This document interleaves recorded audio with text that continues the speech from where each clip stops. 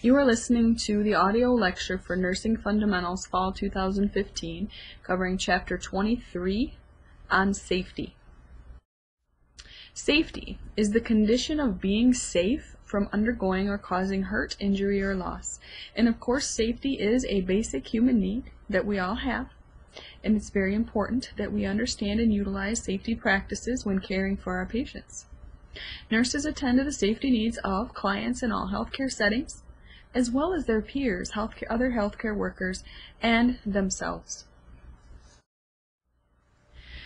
There are some developmental factors that affect safety, and you look at all of the different age groups when we look at this. We start out with infants and toddlers. What affects their safety? One, they can't recognize danger like the rest of us can. They have that tactile exploration of environment, so they're always wanting to touch things and pull at things and go towards plugins and outlets. And they are, of course, totally dependent on our care to be watching them at all times. Preschoolers, their play then extends to the outdoors, so it puts them more at risk because of all of the outdoor play, and they are more adventurous. School-age children, they like to try new activities without practicing or thinking that they need to have any assistance. They want to do everything on their own. They spend more time outside of the home, and of course stranger danger is introduced in the school-age child, of understanding that there are strangers and that we shouldn't be speaking to people that we don't know. In adolescence, many adolescents have that false confidence. It will never happen to me. Yes, I realize that those things do exist for others, but they feel indestructible, that nothing will ever happen to them.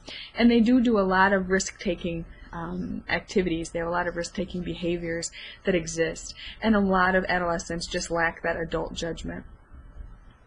As an adult, we then become exposed to workplace injuries, and our lifestyle choices that we take on can impact our health. Alcoholism, smoking, chewing tobacco, street drugs, things like that. And then there's also a decline later on as an adult in our strength and our stamina. And in older adults, we have the loss of muscle strength, joint mobility, slowing of reflexes, and sensory loss that all put them at very high risk for safety concerns. Question. In meeting the safety needs of the adolescent client, it would be most important for the nurse to focus her teaching on A. Smoking cessation, B. Sports injuries, C. Alcohol abuse, or D. Driver's education. The answer is D. Driver's education, because this is the leading cause of death in adolescents today. What are some individual factors that affect safety? If you look on page 654 in your textbook, it talks about some of them. Lifestyle is a risk factor. Some of the manifestations in behavior here are smoking, alcohol abuse, and risk-taking behaviors. Our cognition or cognitive awareness, some confusion, possibly due to stress and the loss of short-term memory. Our balance, gait, and mobility can be issues due to loss of senses, vision, hearing, pain, so on and so forth, which help to provide that first line of defense. Impaired communication, language barriers in hearing, and speech impairments related possibly to disease processes. Impaired mobility, like I said, impaired strength accompanying problems with mobility, balance, and endurance. Emotional health, both physical and emotional well-being. The reduced physical stamina and depression with feelings of loss of control and helplessness can play into it. And then overall safety awareness, just a reduced cognitive awareness and immature in the adult, and then immature development of the child. Now we're going to go into a lot of the safety hazards in the home, and we're going to talk about those safety hazards themselves, and then what are ways to prevent those safety hazards from occurring, as well as in some of them we may talk about the treatment procedures that we may utilize if we encounter these safety hazards in the healthcare field. The first one we talk about is poisoning. Poisoning due to different household chemicals, possibly lead, medicines in the cabinets, cosmetics, things like that, that a lot of times these would be things, of course, that children, toddlers, or smaller children would get into. The prevention, of course, cabinet locks. Store the poisons high. And always have poison control number accessible so that you can call right away to find out what kind of treatment. The treatment is going to depend on the type of poison that was ingested, and we may want, depending on what it was, if we want to promote emesis or vomiting, or if we would need to pump the stomach, and depending on what was ingested, whether or not it would cause more damage by coming back up. One of the antidotes that are utilized is charcoal, which does induce vomiting. Next is carbon monoxide poisoning, and this is going to be produced by burning fuel, gas, wood, oil, or kerosene. The prevention, a carbon monoxide detector, making sure that we have those working in all of our homes. And the treatment of a carbon monoxide poisoning, if they were to come in, is going to be 100% humidified oxygen. Scalds and burns is another. We can have scalds and burns through hot water, grease, cigarettes, and even sunburn. Prevention, make sure there's guardrails by the fireplace. Make sure you turn pot handles in when they're up on the stove so the little toddler can't reach and pull it down. Only light your candles when you're home. Wear sunscreen when you're outside. And be careful when you're warming food in the microwave, not to burn or cause a fire due to that. Fires could be cooking fires, smoke inhalation, and home heating equipment is also important to take into consideration here. For prevention, make sure you have smoke alarms, and not only that, but you're changing the batteries at least once a year. There's also making sure we take caution with cigarettes. Fire extinguishers that are working in the homes. Never leave those candles unattended. Holiday season's coming up. Make sure we take care with holiday lights, that there isn't a short. And take care with electrical cords, and even if you have animals that could possibly be chewing on those cords, make sure cords are always intact if you're going to be leaving anything plugged in. Falls. With falls, we want to be really careful, especially in adults over the age of 65 who are going to be at higher risk for a fall. And this would probably be due to something like slippery floors, stairs, getting in and out of the tub due to the wet, a lower toilet seat, having to both one squat way down and then having to try to stand from that low position, and possibly a high bed would also put someone at risk. Prevention, wear non-skid shoes, tidy clothing, meaning not pants that are dragging on the floor, proper lighting to be sure that you can see so you don't trip over anything, using grab bars and rails in the bathrooms, and then no scatter rugs. Especially elderly like to have rugs everywhere, and those can get caught up and you can trip over them, so it's important. Firearms injuries, both youth suicides, domestic violence can come into play, so for prevention of that, firearm safety education for both parents and children. Be sure that we have properly locked storage cabinets for guns, gun cabinets. Make sure you keep that key in a safe place away from the cabinet, and also keeping ammunition in a separate place locked away from where the guns are. Suffocation and asphyxiation. This could include drowning, choking, or smoke and gas inhalation. Here, most at risk is going to be children from newborn to 4 years of age. It's important that we watch for small removable parts, that we cut food into tiny pieces, for example, hot dogs. Pay attention to babies' mobiles. It's like on and cords, like on mini blinds. The cords, there's been accidents where children have wrapped that around their neck and asphyxiated that way and choked. Plastic bags. Apply a barrier to a pool to not allow a child to accidentally fall in. And one thing, know the Heimlich maneuver. Make sure that you know that so that you can assist if need be for choking.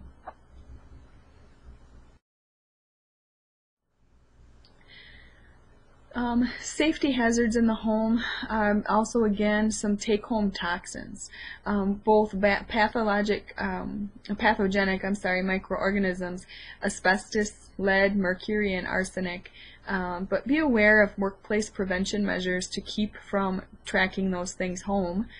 Remove your work clothing before you go home, or some people will remove it like out in the garage before they walk in. Shower if appropriate and necessary before being around your family members, and use gloves. Question. A child has had hiccups for 2 hours. Is this a sign of suspected ingestion of poison? True or false? The answer is false. It is not. More safety hazards, motor vehicle injuries. Some causes: failure to utilize their seatbelts, the use of alcohol, pedestrian accidents, and then non-deployment of the airbag. Prevention: avoid distractions. Cell phones, text messaging, loud music. Always have a designated driver. Always wear a seatbelt. And of course, make sure proper age-dependent restraints are utilized for children. Make sure we're using rear-facing child seats, booster seats, and such. And make sure you understand the laws and regulations in regards to those if you have children based on where you live. Community-acquired pathogens. These could be foodborne or vector-borne. So foodborne prevention: make sure you use proper storage for all food, that you clean and cook it appropriately, that you clean your cooking surfaces, not just with a washcloth, but actually use antibacterials, and pay attention to different folk remedies. Vector-borne prevention: drain standing water, use insect repellents, protect your skin against contact with insects, and try to get rid of any breeding areas that you know to stay away from. Pollution is another safety hazard, both all of the above: air, water, noise, and soil. So prevention is proper disposal and recycling of solid waste, utilizing environmentally safe products, carpool and use public transport if at all possible, and utilize earplugs and stay away from loud music.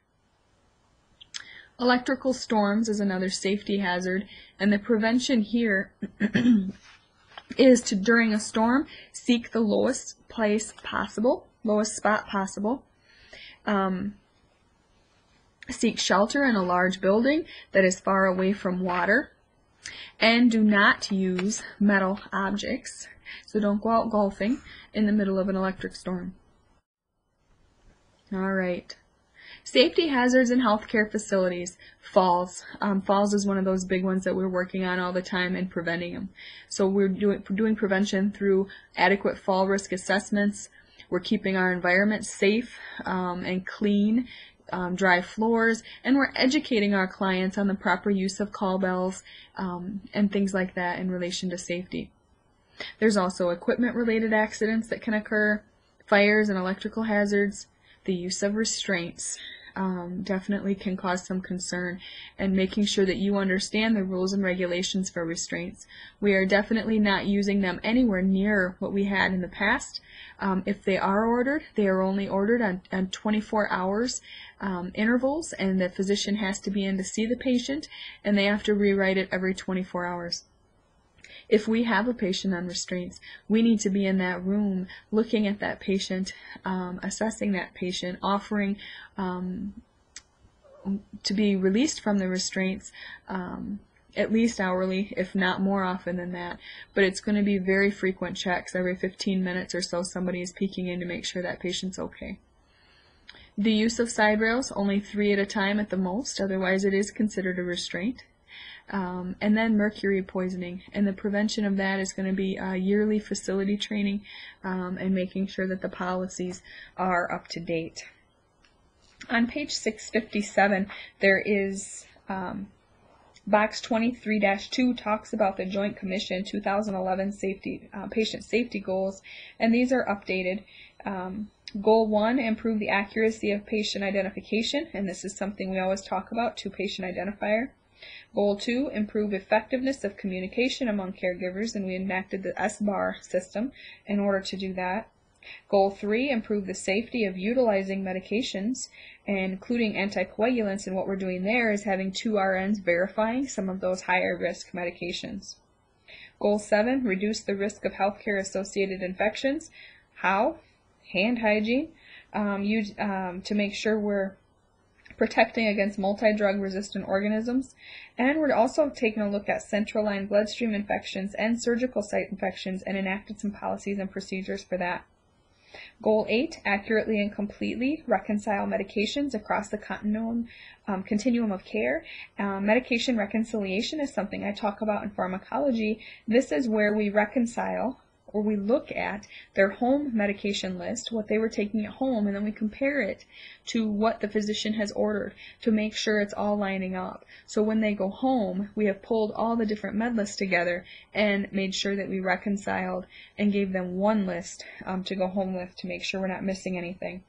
And then goal 15, the organization identifies safety risks inherent in its patient population. So identifying your own safety risks within your facility. So just some other issues and concerns to take a look at.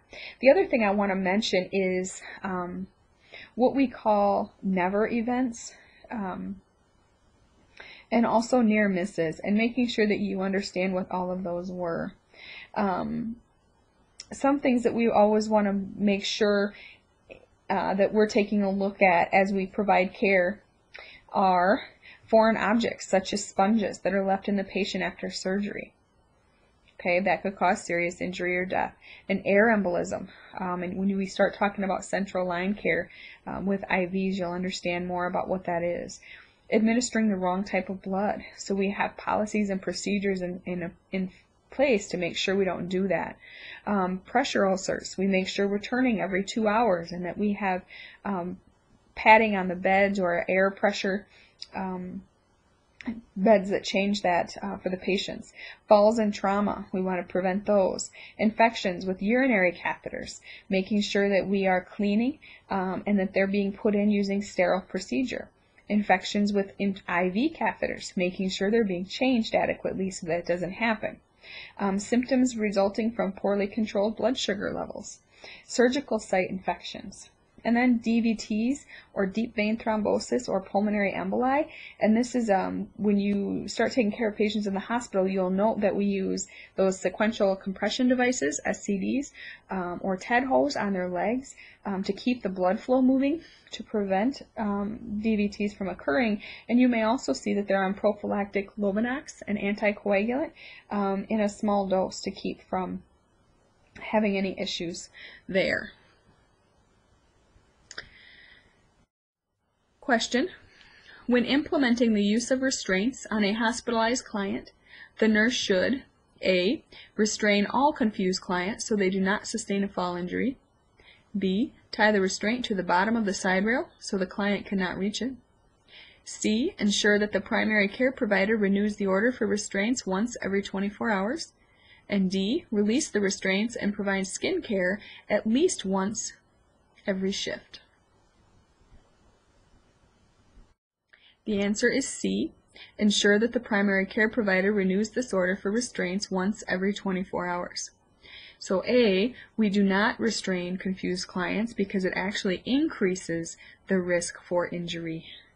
We do not tie the restraint to the bottom of a side rail because if that side rail gets pulled down, it could cause further injury. And we release restraints and provide skin care every hour, not every shift.